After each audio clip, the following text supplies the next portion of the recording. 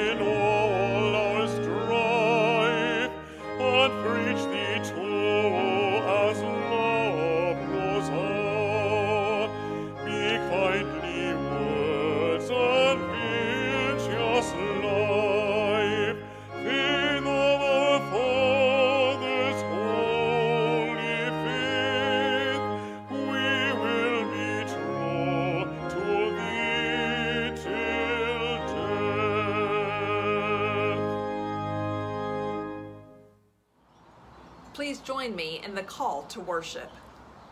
Rejoice, God's love is poured out for you. How awesome is God who showers us with love. This is a day of celebration.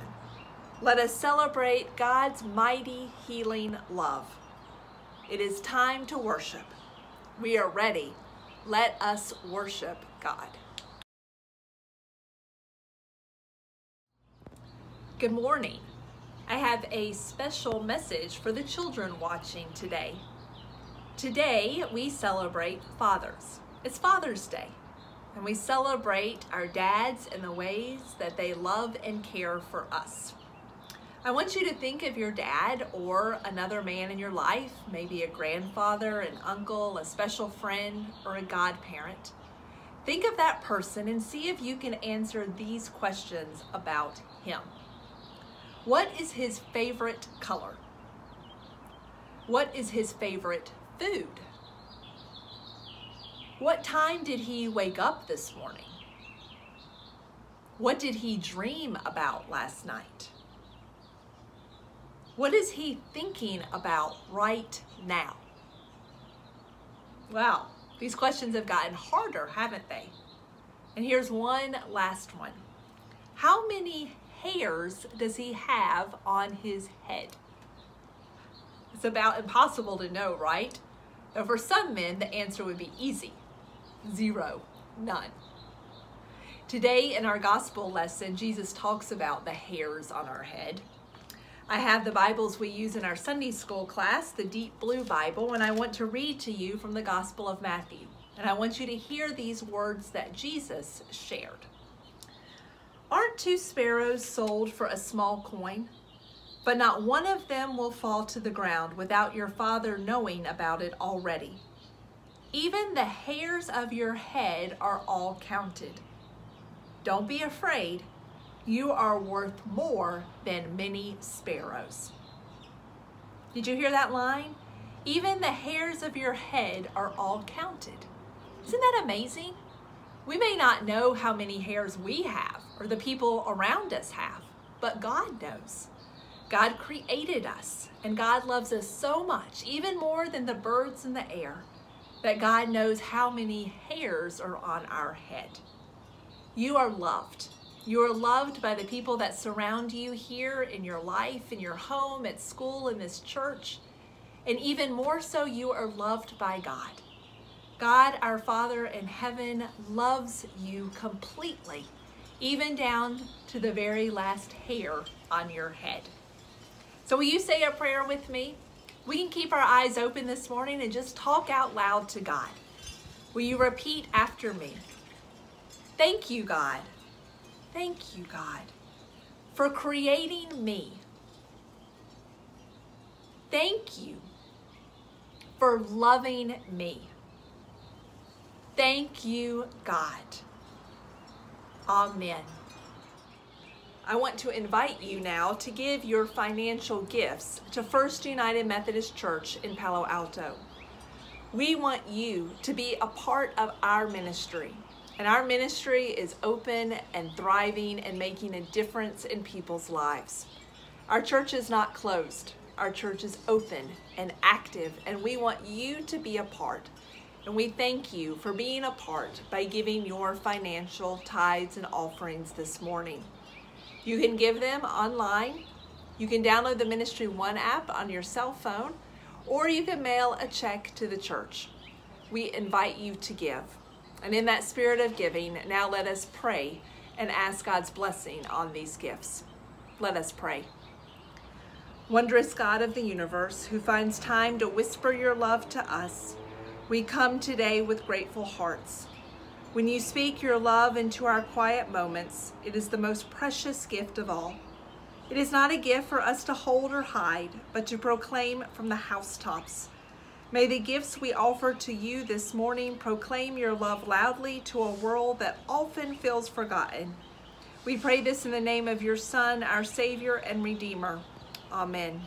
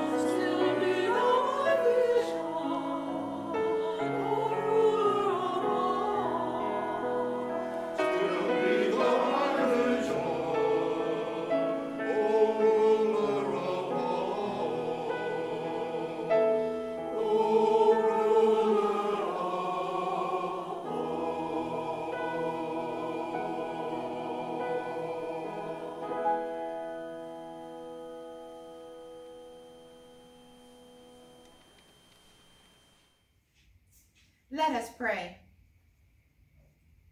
Dear Father, be with the fathers. As I call you Father, they squirm, because their experience with their fathers have been of neglect or abuse.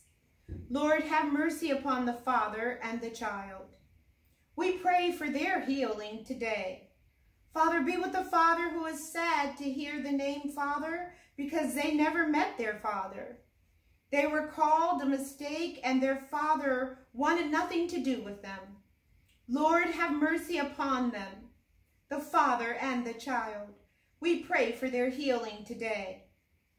Father, be with the child who cries when they hear the word Father as they mourn daddies who will never come home from a jog, a trip to the market, or due to the murder on domestic or foreign soil.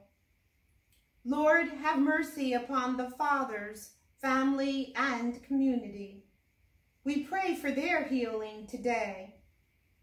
Father, be with the fathers who lament the death of a son and lament them being taken away from this world too soon. Lord, have mercy upon the father in the community who lost this child. We pray for their healing today.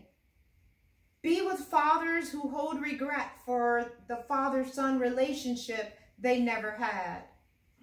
They never had a loving dad and cannot give what they do not have. Lord, have mercy upon the father and the child. We pray for their healing today. And Father, be with babies that don't have fathers to sing to them. Fill that empty space with lyrics of love from others. Father, be with children in areas that are unsafe. Shield them from violence and protect them from fear. Father, be with those who point guns and plant bombs, and remind them that they are loved and show them a different way. Father, be with the hard workers who are without meaningful work. Hold them steady until you surprise them with something new. Father, be with artists called to make the ordinary sublime and inspire them so that they might inspire us.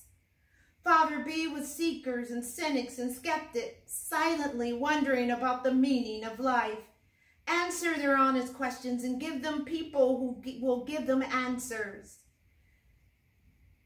Father, be with those whose bodies are sick and struggling, quiet and in pain, and heal them of all that hurts them. Be with those, Father, who are on their last leg of this journey, and remind them that you hold the keys to eternal life. Father, be with those who hoped life might look differently. Strengthen them and hold them. Catch their tears and infuse them with hope. Oh God, Father, be with those who cannot protect their children from hunger, crime, or stereotypes. Father, be with men who want desperately to be fathers but are not. And be with those who are fathers but act as if they are not. And be with any and all who experience this day as joyful. You make us for your relationship, O God, and you know how fragile and tricky this can be. So into our places of petition and need, into our places of questions and pain, speak your words of truth and grace. And where words will never be enough, sit with us in the silence and wait with us while we watch for life to creep upon us once again. We make all these prayers trusting in you, Holy God, Father and Mother of us all, Creator, Redeemer, and Sustainer, using the words that Jesus taught us to say, praying, Our Creator, who art in heaven, hallowed be thy name, thy kingdom come, thy will be done, on earth as it is in heaven. Give us this day our daily bread, and forgive us our sins, as we forgive those who sin against us. And lead us not into temptation, but deliver us from evil. For thine is the kingdom, and the power, and the glory, forever and ever. Amen. The reading this morning is from Matthew chapter 10, verses 24 through 39. A disciple is not above the teacher, nor a slave above the master. It is enough for the disciple to be like the teacher and the slave like the master. If they have called the master of the house Beelzebul, how much more will they malign those of his household? So have no fear of them, for nothing is covered up that will not be uncovered, and nothing secret that will not become known. What I say to you in the dark, tell in the light, and what you hear whispered, proclaim from the housetops. Do not fear those who kill the body, but cannot kill the soul. Rather fear him who can destroy both soul and body in hell. Are not 2 sparrows sold for a penny? Yet not one of them will fall to the ground apart from your Father. And even the hairs of your head are all counted. So do not be afraid. You are of more value than many sparrows. Everyone therefore who acknowledges me before others, I also will acknowledge before my Father in heaven. But whoever denies me before others, I also will deny before my Father in heaven. Do not think that I have come to bring peace to the earth. I have not come to bring peace, but a sword. For I have come to set a man against his father, and a daughter against her mother, and a daughter-in-law against her mother-in-law. And one's foe will be members of one's own household. Whoever loves father or mother more than me is not worthy of me. And whoever loves son or daughter more than me is not worthy of me. And whoever does not take up the cross and follow me is not worthy of me. Those who find their life will lose it, and those who lose their life for my sake will find it. May God add blessing to this reading.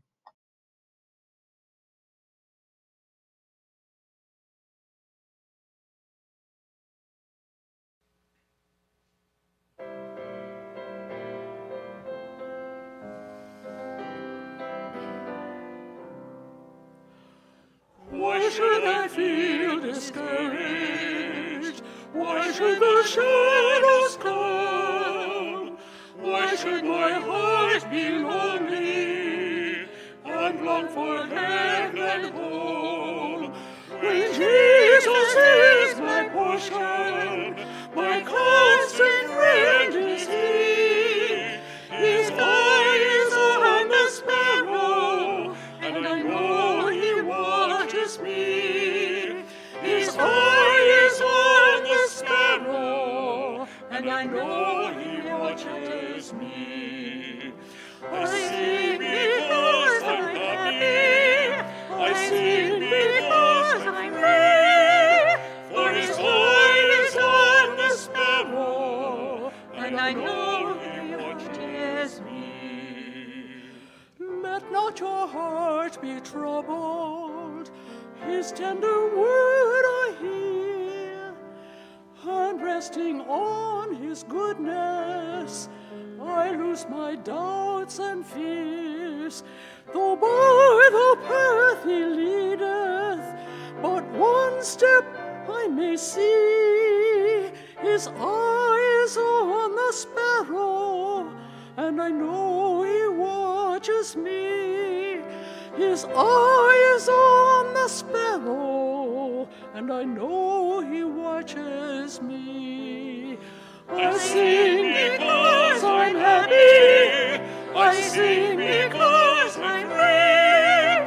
For His eye is on the sparrow, and I know He watches me. Whenever I am tempted, whenever clouds arise, when song gives place to sighing, when hope within me dies, I draw the crosslet to Him, from care He sets me free. His eye is on the sparrow, and I know He watches me. His eye is on the sparrow, and I know He watches me. I sing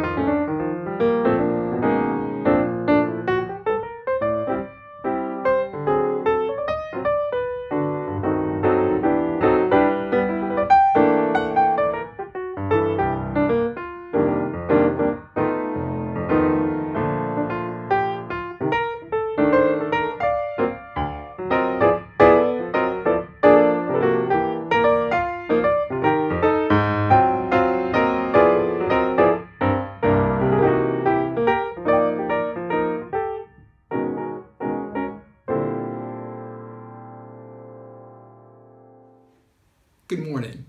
My name is Tim Crockett. Pastor Deborah asked me to provide a reflection on fatherhood, to celebrate the fathers and the father figures in our life. Please join me in a prayer of preparation. Dear Lord, bless all the fathers in the world, whether they are biological fathers or not, who have accepted the responsibilities of being a parent. Guide them to be outstanding role models to their children. Let them look to your example and to parent with patience, unconditional love, and understanding. Amen. This is truly a Father's Day like none other. Typically, my family would be attending our United Methodist Family Camp right now, but because of the pandemic, it was moved to a virtual version like much of our lives these days. Camp typically started or ended on Father's Day. However, up until a few years ago, our family noticed that barely a mention was made of Father's Day while at camp. It never really bothered me, but it got me to thinking about why is it that we don't always lift up fatherhood, even when given a chance. When you think of fathers, generally, do you immediately think of dad jokes or really unfortunate fashion choices? You know, the dad wearing high white socks with plaid shorts and white t-shirt while telling a joke like, "Hey, I'm reading a book about anti-gravity. It's impossible to put down." Now close your eyes for a moment and envision what a good father looks like. If you're fortunate, you are thinking of your own father. Unfortunately, too many people don't envision their own father because their father either served as a negative influence or wasn't really around at all. Popular culture often portrays fathers as strong, silent types who provide for their family but are hopelessly inept when it comes to nurturing or domestic roles. Or they simply show fathers as mean and abusive, or not there at all. Those portrayals may simply be a reflection of the world in which we live. I don't know. But in any event, a society that limits the definition of fatherhood to silent or mean or inept around the house or just not there does a disservice to fathers and their families. It's similar to suggesting women should be limited to domestic duties and shouldn't be given the same opportunities as men to pursue their dreams without regard to their gender. I'm going to suggest that both men and society need to take a more expansive view of the roles of fathers and to celebrate those roles in whatever form they take. Research tells us that kids who grow up with a present, engaged dad are less likely to drop out of school or wind up in jail compared to children with absent fathers and no other male caregivers or role models. When kids have strong relationships with father figures, they're less likely to have sex at a young age and tend to avoid other high-risk behaviors. They're more likely to have high-paying jobs and healthy, stable relationships when they grow up. They also tend to have higher IQ scores, even by the age of 3, and endure fewer psychological problems throughout their lives when fatherhood is taken seriously. Bottom line is this: when a caring father or father figure is present in a child's life, that child benefits greatly. Before my wife and I had kids, I thought about what kind of dad I wanted to be. Of course, I looked to my own parents as a guide. Whether we are intentional about it or not, people often base their parenting styles on what was modeled for them by their own parents. Sometimes that doesn't work out so well.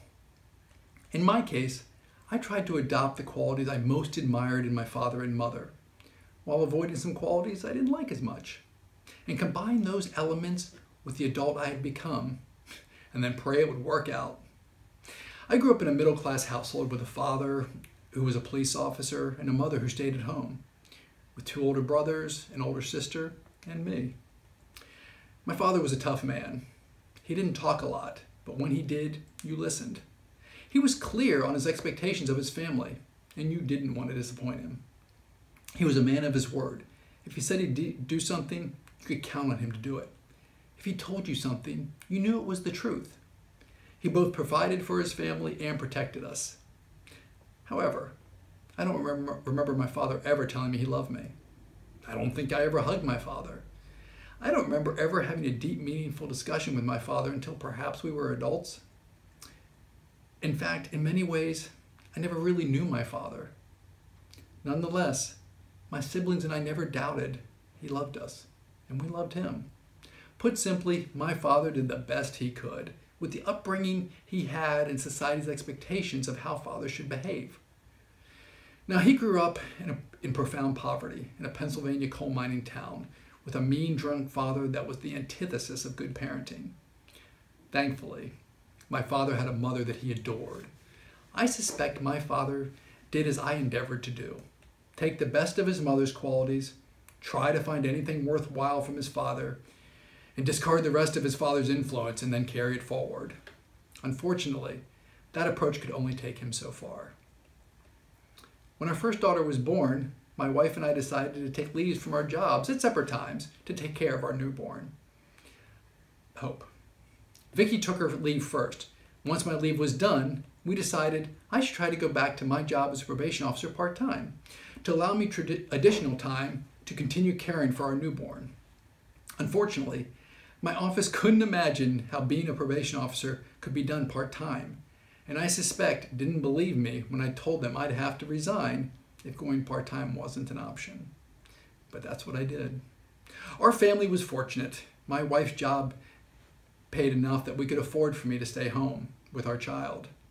Many families don't have that option. Plus, we both valued growing up in families where a parent stayed home. Just happened to be our mothers. So I left my job and dove headfirst into a version of fatherhood I had no blueprint for. I was fortunate that my wife was a full parenting partner. Despite her demanding job and travel schedule, she always found ways to be fully engaged, a fully engaged parent. So I already had a head start over many stay-at-home parents. Interestingly, many of my female colleagues from the probation department applauded my decision to leave and stay home with my daughter. And even more interesting, many of my male colleagues did as well. However, my male colleagues acknowledged that even putting aside the financial issues, there was no societal permission for a man to stay at home with their children. What had I gotten myself into? Through the years, as my daughter grew, and then our younger daughter, Faith, was born, I found my version of fatherhood was both celebrated and questioned. There were no other fathers I encountered who were similarly situated. Oh, I came across the random father who took a short paternity leave to stay at home, but it was never a long-term plan. It was never the plan. In the intervening years, I've heard of other fathers staying home full-time, but it is still incredibly rare. The stay-at-home mothers I encountered tended to fall into one of two camps. The larger camp didn't know what to make of me and viewed me with some suspicion. It was as if I was treading on hallowed ground by staying at home with my kids. Plus, there's the very real issue of men always being a potential physical threat to women. Add in the protective nature most parents feel toward their children, and I could understand many moms' wariness of me when I showed up at a park, ballet lessons, or a birthday party. I didn't take it personally, but it was isolating at times. Thankfully, there was a smaller group of moms who embraced my presence and welcomed my children into many activities with their children. Believe me, I know I wasn't invited to dinner for Mom's Night Out, and they were never going to bring me fully into the mom fold, but they included me to the extent it allowed my children to engage with other kids. And in the end, my presence didn't hurt my daughter's development. That's all I really cared about. Oddly, almost all the moms would give me disproportionate credit for doing the things women have done for generations. Literally, if I competently fed, clothed, changed a diaper, or even heck, just kept my kids alive, I was applauded. In fact, I was given the nickname of St. Tim. No, it wasn't deserved, but it suggested how unusual my version of fatherhood was received. However, the flip side was that when I went to dinner parties with other parents, the dads had no idea what to do with me, what to talk with me about, and had no interest in including me in their conversations. There's a number of possible reasons why that happened, but again, it was isolating. But it did give me some insight into what it must be like for women being excluded from those same conversations all the time. As you can see, my version of fatherhood was anything but typical. I tried to always love my kids unconditionally, be a man of my word, and always be honest with them. I wanted to make sure they could count on me. I also took my mother's loving spirit and fondness for laughter in everything I do. I wanted to be their parent first, and their friend second. Unfortunately, I also yelled a lot when the kids were little. I rarely tell my children I love them, and I'm not always comfortable talking about deeply vulnerable subjects with really my kids or anyone.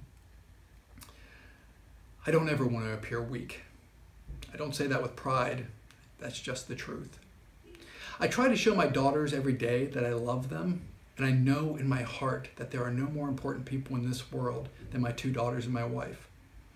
However, even with the highly unusual experience I've had as a father and awareness of the pitfalls of parenting, I still only have a limited view of what a father can look like. And so does society. And in particular, men themselves need to step up. In my work as both a child abuse and neglect investigator in New York City and a child support enforcement worker here in California, I've encountered too many men who view parenting as women's work, or they simply can't be bothered with having to take care of their children, or even support them financially. Unfortunately, this view isn't confined to my experiences at work. Many men I encounter and chat with every day talk about how they help around the house or babysit the kids as if they're doing some great favor for the children's mom, but ultimately view the work of raising children as primarily the mom's domain. Men need to understand their kids need them in their lives, not just for financial support, but also for emotional support, nurturing, etc. So if you're not the biological dad, but can forge a meaningful bond with a child when their own father is not fully present, do it if possible, assuming the mom is on board with it. Kids need fathers and father figures in their life. Our church has lived in that expansive view of fatherhood. Vicki and I raised our children in this church. We often said it was like having multiple grandparents, aunts, uncles. Both men and women stepped up repeatedly to help out in whatever ways were needed. No one asked whether the support should be given by a man or a woman.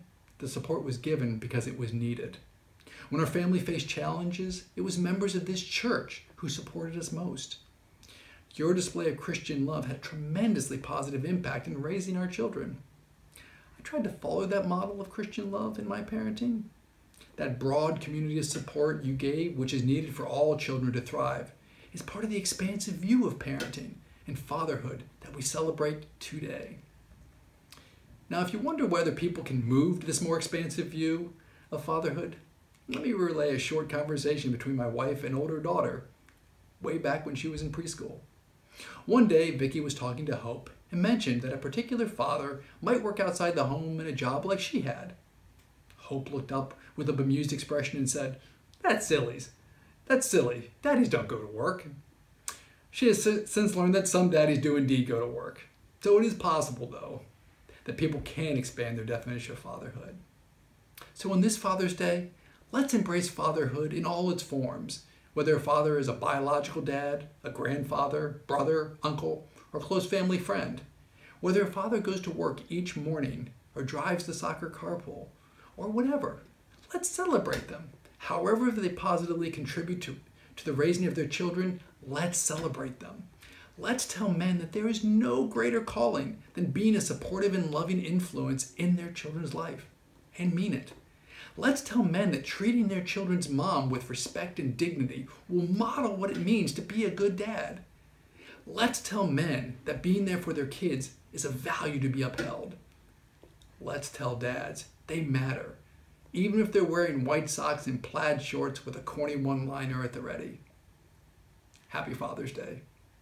As we prepare to sing our last hymn of the day, I'd like to again invite you to participate in choosing hymns for the future weeks. During July and August, we have favorite hymn sing. So please go online to submit your hymns, and we'll look forward to those days. Thank you.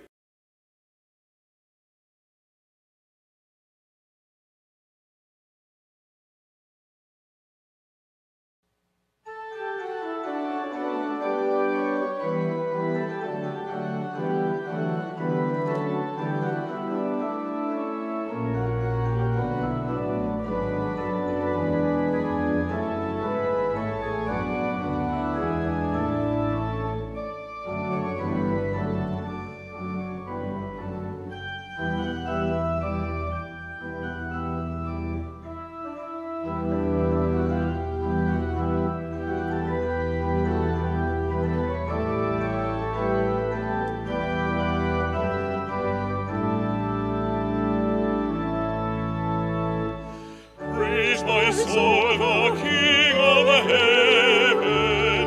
To the throne thy tribute bring. Ransomed, healed, restored, forgiven. Evermore God's praises sing. Alleluia, alleluia.